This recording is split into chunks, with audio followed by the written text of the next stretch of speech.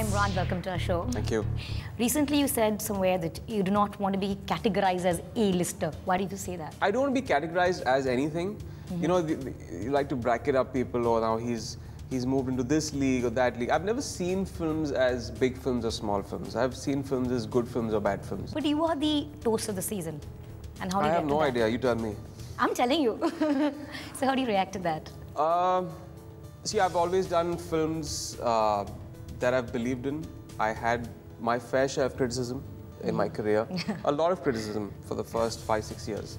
Like even the Bhatts are now saying that you're too big for them. What do you say to that?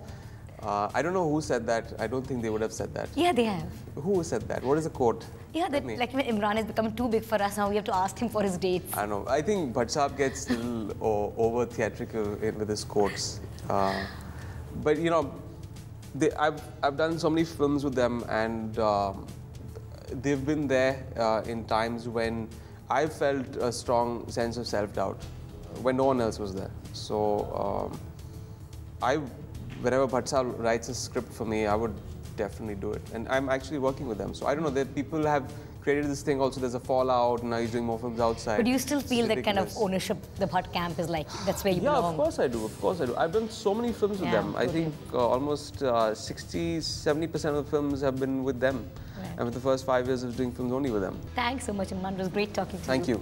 Thank you.